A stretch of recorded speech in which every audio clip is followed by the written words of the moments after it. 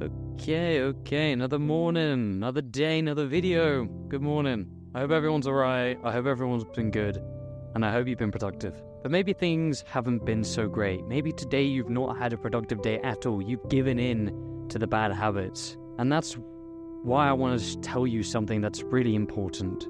So stick to the end of the video. It's this race of life that we're in. My name is Wylder, and I help other young men like me take back control of their lives. Everybody is in this race, this competition, this race of life. But the thing is, everyone's in it, but only some are actually in the front.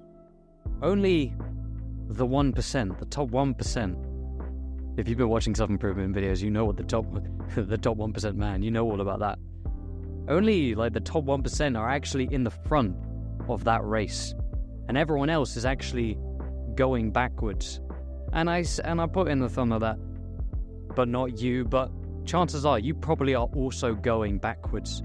Even though you've been watching self-improvement videos, you see everybody in this race, they give in to the bad habits.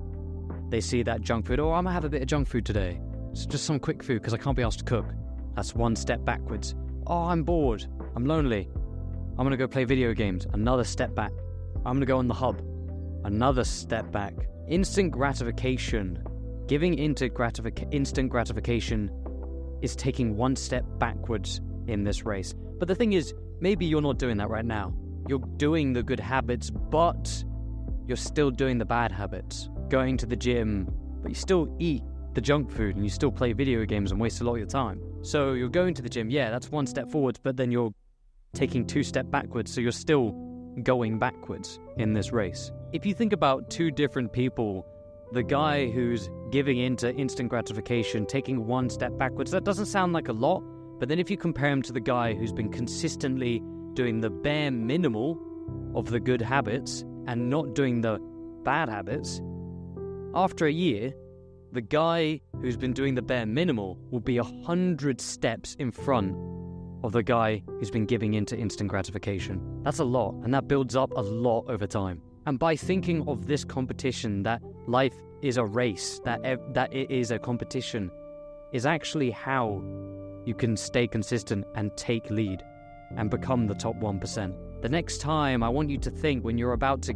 give in and you're going to the gym and you're like, oh, I really want some quick food. I'm really in the mood for Mackie D's and McDonald's. I really want it. But if I eat this now, someone else, another guy, would have had the willpower to not. And in that moment, he would have overtaken me. In 5 years down the line, he probably will end up taking that dream girl that I want, that dream life that I want. It's not a very positive way to think, but this is the way of thinking that actually helped me stay consistent on the good habits and actually stop giving into the bad. If you're not subscribed to me, then there's a chance you probably will never find this channel again. But if you do, and if you are, another video will pop up in the corner, and if this video helped you out, you should 100% click on it, because this could definitely change your life as well. Stay consistent and do the best you can. You know what time it is? Yeah, self-improvement, guys.